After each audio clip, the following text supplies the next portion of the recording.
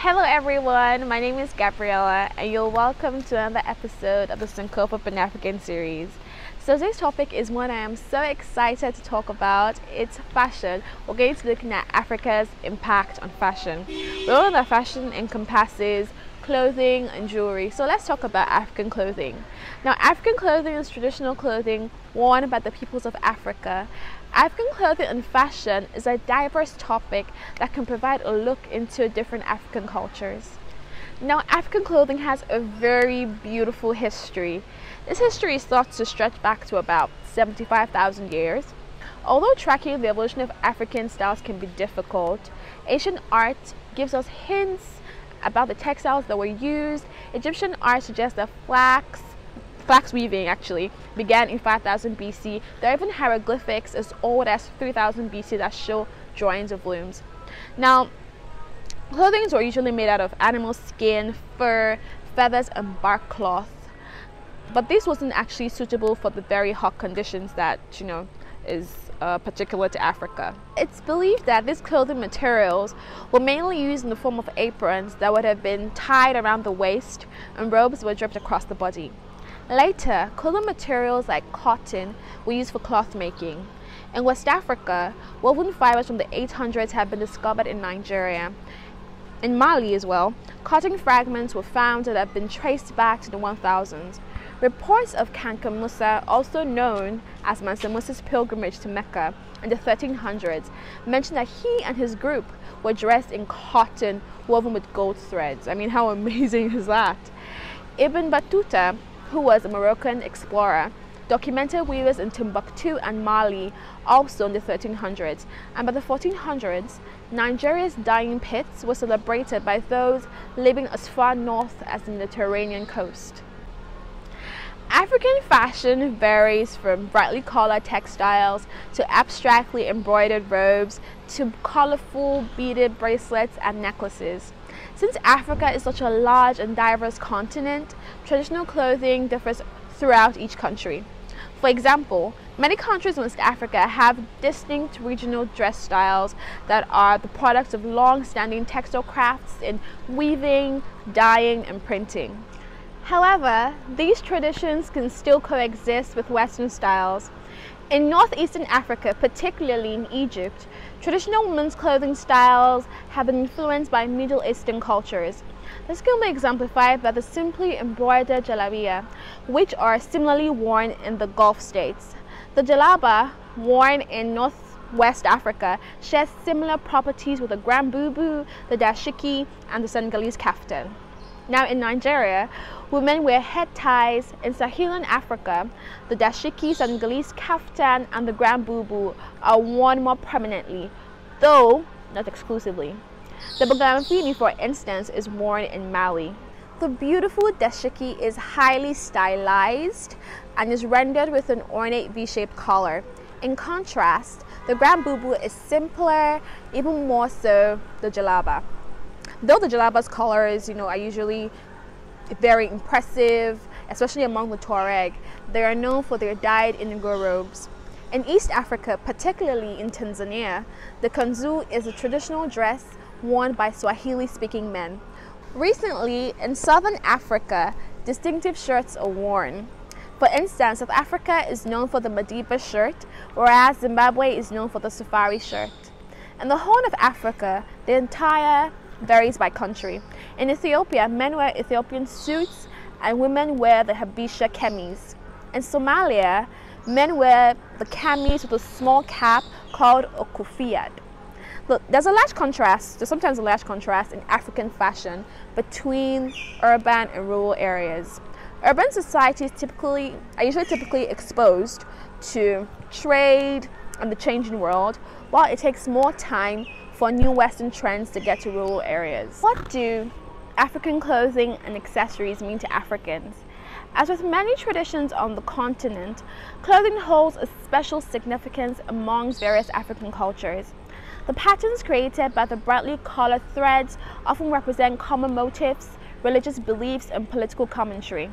In some parts of Africa, the colors are of particular significance as they interpret the meaning of the pattern, with red symbolizing death, green meaning fertility, white expressing purity, and blue signifying love. The imagery in clothing or traditional attire worn in most African countries has different meanings. At funerals or weddings, different attires are worn with different symbols. For example, in Nigeria, during wedding celebrations, it is common to be able to distinguish between the groom's family and the bride's family by their attires. Chiefs, traditional healers, older men and women also wear clothing with different symbols to show their status or positions in society. A distinctive feature of traditional African dresses is its use of festive colors, intricate patterns, and figurative symbols to communicate meaning. These garments are much more than mere adornment. They are used to praise political heroes, to commemorate historical events, and to assert social identities.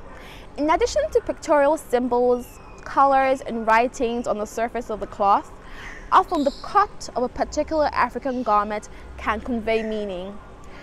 Traditional dress for women includes various pieces that signify age and marital status. In Zimbabwe, for example, a woman wearing a head wrap and a long wraparound skirt is likely young and unmarried. If she adds a stretch of cloth around her midsection, that is often used to carry babies, indicating that she is married. Color plays a crucial role in African fashion. The garments often come in different colors of red and black for traditional healers, while gold and blues signify royalty. African wax prints, also known as Ankara, have become increasingly popular across the continent and beyond.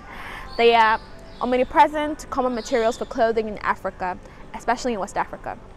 They are industrially produced colorful cotton clothes with batik-inspired printing. The popularity of African fashion trends is largely due to its uniqueness, both statement colors and prints. Now we know that African fashion has not stayed in Africa. African form and design have stimulated the creativity of European fashion designers for centuries. They have been used as inspiration for clothing designs, fashion accessories, and jewelry, and they include ethnic motifs. Kitenge is colorful pieces of fabric. It has an edging on only one side and is made especially for sarongs. In such clothes, the strict geometry is combined with different African symbols, images of plants and animals. Kitenge is often used not only for clothing, but also for accessories such as headbands and purses. Animal prints, fringe, bright colors, tribal patterns, and gold shades, all these ethnic motifs are reflected in the collections of many European designers. Another African fashion piece that has made it into mainstream fashion is the turban. In African fashion, it is customary to wear a painted silk headscarf or shawl in the manner of a turban. For the first time, French fashion designer Paul Poiret has brought turbans into mainstream fashion, inviting the French to use it instead of the frilly hats.